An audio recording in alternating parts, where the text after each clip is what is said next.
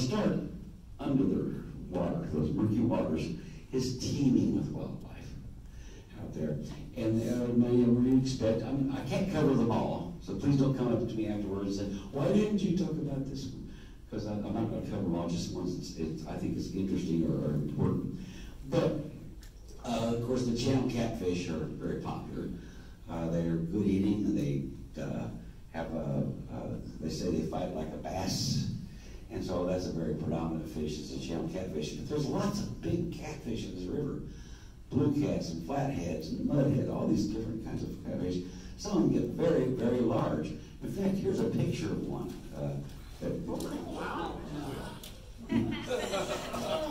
You believe that, don't you? No. Wait a minute, I got that off the internet. It must be real. Okay, maybe not. I'm a little suspicious about the next one, too. I don't know. You be the judge. Yeah. Okay, fish stories. Yeah. Anyway, there are some big catfish. And there's a lot of carp, the different varieties of carp. I've never really acquired a taste for the carp myself. But there's different varieties of those carp out here. And these rascals, the Asian carp, who are not very popular. They're an invasive species. They were actually brought into this country as an experiment to clean out dirty ponds, because they don't eat other fish. They're not meat eaters, but they'll eat everything else. They'll eat the vegetation, algae, goop, anything they'll eat. And then they escaped. Now this is down on Mississippi River. They escaped and flourished and moved upriver. So now they're a problem up here because they're starting out other fish in the waters, and they create a problem sometimes. Well, often they're entertaining. Am I right, Brendan? It can be entertaining. Yeah, a lot of fun. They jump in because they get startled by the boat motors and be jumping around. And I've had to land in a boat before. You know, the trouble is when you land in a boat, they bleed all over the boat too. Not that much. But anyway, now this is a slow-mo. This fellow who wasn't so much entertained by the results of this Asian carp jumping in the river. Wait for it. That's gonna happen.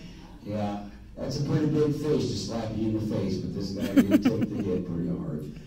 And here it comes, and whack! Yeah, that had to hurt. Had to hurt a lot. He lost his hat too. Yeah, he lost his hat. I've donated a lot of ball caps to the river, by the way. Not to get hit by an Asian carp. Anyway, now, that's a pretty ferocious looking critter there, you think? That's an alligator gar. However, they're not ferocious. They never hurt humans. They're very gentle giants. But they are putting them back in the rivers. They're reintroducing them. They are indigenous to this river, and they're reintroducing these alligator gar because they love eating Asian carp.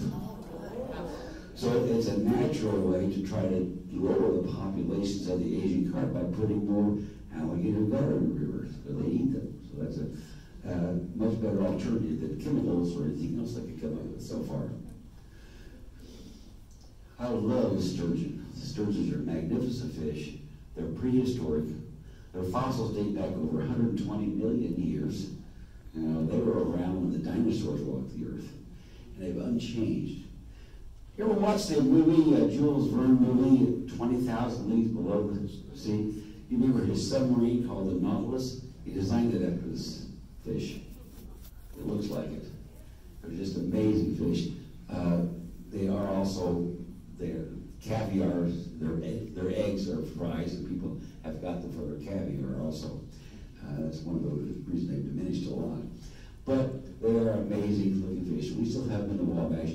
Along with these, the spoonbill or paddle fish, both. A lot of people think they're catfish, and they're not catfish. Even though they're scaleless, they kind of look like cats. They are in the sturgeon family, and they're also prehistoric, about the same time period as the other sturgeons, the general sturgeons. But they're just amazing looking fish. These paddlefish. Now, the freshwater mussels. I'll talk for a few minutes about that because they are so important to our waterways. Freshwater mussels have become really endangered. A lot of that started back in the 1920s, and because of the button manufacturing businesses. There were quite a few along Terre Road. There was a large one down in St. Francisville, Illinois, and where they would capture these the fish. They were easy to catch. They would just rake over the mussel beds with a series of chains on poles with a hook. They would catch themselves. They would respond to that by grabbing whatever it was, and they would harvest these millions and millions of mussels and drill holes in the shells and make buttons out of them. And occasionally find a pearl. And the freshwater pearls were not usually very valuable because they're not round, perfectly round. Sometimes they're kind of peanut shaped. But what people didn't realize then, and we do know now, is that these animals are filters of the water. They clean the water.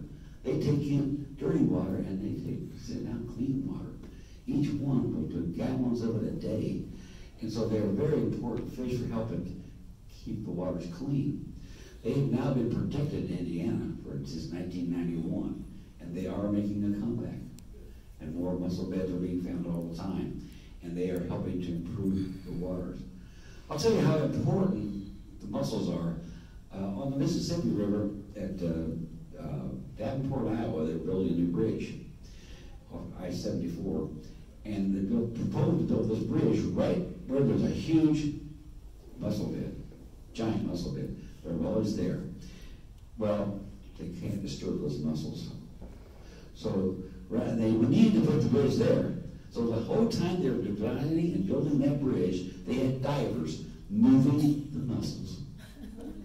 They would work on it. Next day, they'd go back. And that was their job full time, moving the mussels. And then once the bridge was done, they went back to their place. So they were basically undisturbed. That's how important those are. So, you know, and the pearl thing is kind of interesting because, yeah, you'll get a freshwater pearl sometimes, but they create these pearls because the fish will nibble on the shells. And that'll get inside and irritate them. It's not usually sand. And that'll create a substance called nacre, which builds up like onion skin, and that's what becomes a pearl. Now, even though the freshwater pearls are not that valuable, what the Japanese use it for is they buy this mother of pearl, the shells. That's mother of pearl. Grind it up and inject it into the clams, creating that irritation. That's called a cultured pearl. That's a result of the mother of pearl from these freshwater mussels. So the Japanese still have a market for it. However, even the shells are not allowed in Indiana. You can't take the shells or the mussels at all anymore because they're endangered. Anyway, they're good to have in the waters.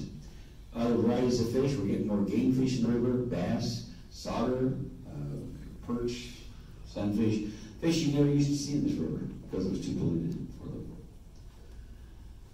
On the river. Now, on the river, of course, you see these things a lot. I'm sure anybody's been out here in the river has seen the cormorants. Cormorants are ducks, but they're a different kind of a duck. Unlike regular ducks who have hollow bones so they can fly easily, they have solid bones, making them dive easily. They do not shed water like other ducks. And again, that's for them to dive. But they're not very good flyers. You know, they get to sometimes spread their wings and dry out before they can fly off. And so you see a lot of them out there. The Chinese used them for fishing. They would put a ring around their neck and a rope or line and train them to dive and catch fish. When they catch the fish, but they couldn't swallow because the ring was around their neck. They would pull the fish out, send it back down there again. But anyway, you see a lot of them out there. They're pretty amazing. You could say they have their ducks in a row, couldn't you? Okay, forget I said that. I didn't say that. Anyway, of course, we all and everybody loves the American eagle. We're so pleased, and I am so proud that there's so many of them now in the Wabash. None were out there when I was a kid. The water wasn't clean enough. There wasn't nothing was right for them. But we have so many. One of the largest concentration of eagle nests in the east is right here on the Wabash River, and they're growing. Just beautiful, beautiful birds. You see quite a few various kinds of herons out here, or egrets. They're also good for navigation because when you're going along and you want to stay in the deeper waters, if you see a bunch of these, seeing birds standing in the water is a pretty good indication of shallow. You you steer around that for sure, you know. It's a good navigational aid, those here.